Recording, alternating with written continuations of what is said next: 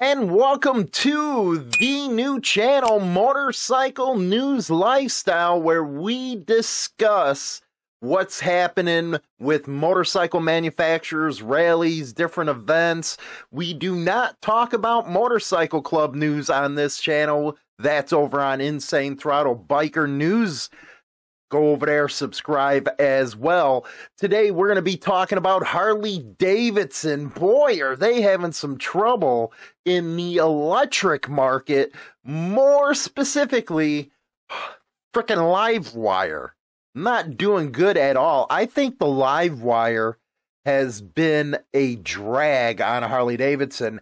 As you know, they put it out there. They made it a separate company. And now the investors, they're getting scared. They're running scared with the LIVEwire. And there's all kinds of issues with the LIVEwire that needs to be settled before it even becomes a competitor in the electronic market or electric market, whatever.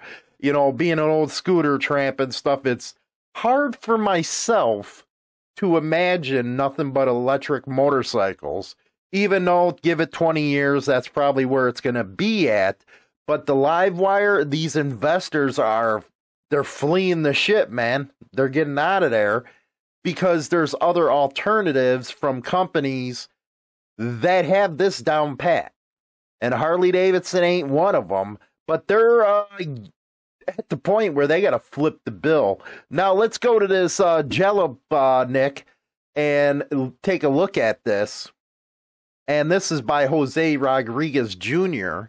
LIVEwire loses almost $370 million as investors flee, forcing Harley Davidson to pick up the tab. Now, even after going public, the LIVEwire EV spinoff is costing Harley Davidson's millions more than expected. I don't know. Maybe Harley Davidson should have stayed with its core customer base. Meaning, hey, they got 50% of the big bike market. Stay with that. Stay with something you know, even though, on the other hand, they're going to have to diversify as far as their products are concerned. I just think it's too early for them. I think they brought the LIVEwire to market too quick and really didn't think things out. That's just my personal opinion on that. Harley Davidson insisted on spinning off the LIVEwire brand earlier this year. The U.S. bike maker was eager to establish a separate identity for its upcoming electric motorcycles, but it was also eager to secure funding for its new EV brand, doing so through a special purpose acquisition company in lieu of an initial public offering. That plan has become costlier than Harley could have hoped for, now that the LIVEwire funds are being funneled out of the company by investors in the tune of $370 million. You have to sit back and ask yourself, as an investor, would you take the risk on a company and a product that hasn't had a true, a proven record of sales on this motorcycle? I think when it started out, it was like $30,000. Now, I know that electric motorcycles right now are the playground for the urban setting. And you know why? Because it only goes, 100 miles, 200 miles on a charge? So yeah, it's going to be mostly an urban type of deal where you're not going to be doing any long distance riding and stuff. So really, how many units of the LIVEwire are you going to sell? Very interesting question that Harley Davidson's going to have to answer right there. It's hardly been over a month since LIVEwire went public by merging with the AEA Bridges Impact Corp on September 27th, but the initial investors who propped up the EV maker with a $400 million investment, and this is by right apart, have withdrawn $370 million and left the company with just a tiny fraction of its startup funds. It's a big loss, which comes on the heels of LiveWire falling short of projections by $251 million. Holy cow. You can guarantee as an investor in, moderate stock stuff I like playing around with, I would never go with something like this because they don't have a proven track record out there. Now, a company like Zero, who's been in this game for a while and has proven to have a good product, you're damn right, I'd be all over that right there with Zero. And I think Harley Davidson is just going the wrong way here with the way they see the EV market. They could try to copy others. Hey, it's fair game because people copied Harley Davidson. But at the same time, you have to have the know to forward your product, which I don't see Harley Davidson having. I think with the EV market, what's happening is they're hoping that the Harley Davidson brand is what's going to carry them through. But in this case, it's not, because it's a whole different market. Again, you're mostly with the upper middle class rich that's going to buy this product. Sad state of affairs right now. And then they talk about how much more influx of money they're going to get from the public offering.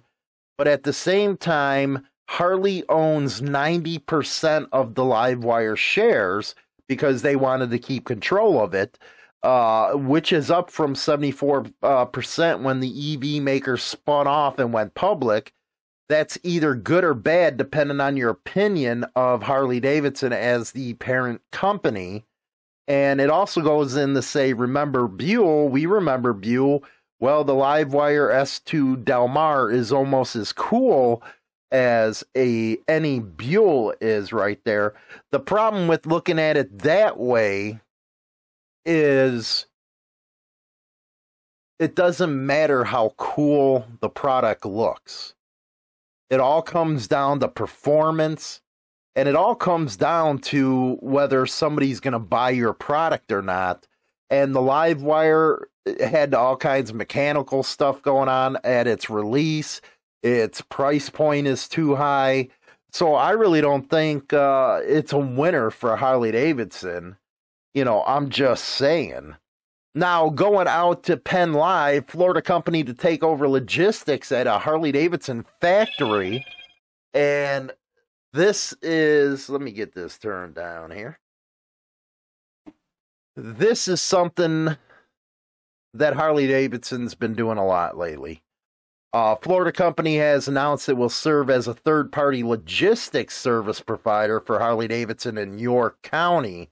Now, Harley Davidson, since the new CEO has taken over, is trying to streamline the process and all that type of stuff of trying to get costs down, which any company is going to have to do. So they're using a lot more outside vendors for that. Comprehensive Logistics will take over logistics at the facility on Memory Lane. Quote, for the York logistics contract, HD and CLI are partnering together to ramp up production to support the positive projected customer demand for HD's legendary motorcycles. And that's one thing I was just saying. Does Harley Davidson need to stick with the products it's known for, or should they slow up on their EV projects until they get a good, reliable product, get the price point down? These are many questions that they're going to have to answer because, again, their core rider now, average age is in the 40s, when it used to be decades ago 30s. So their customer base is starting to be an age where they can be aging out of motorcycles in 20 years. You know, it's very rare that you see the old scooter tramps anymore that stay in until their 70s and mid 70s. So very interesting stuff out there. Hopefully you're enjoying the new content on the channel. Again, don't forget to subscribe and like, and don't forget to go over to Insane Throttle Biker News to get all your news coming out of that section of the scene. Again, like, subscribe, and we'll be dropping a new video over here on this channel at 5 p.m. Central Standard Time, Monday through Friday. Rock on. Got a lot to say, can't hold it in this time. Got no filter, I got no filter, no filter.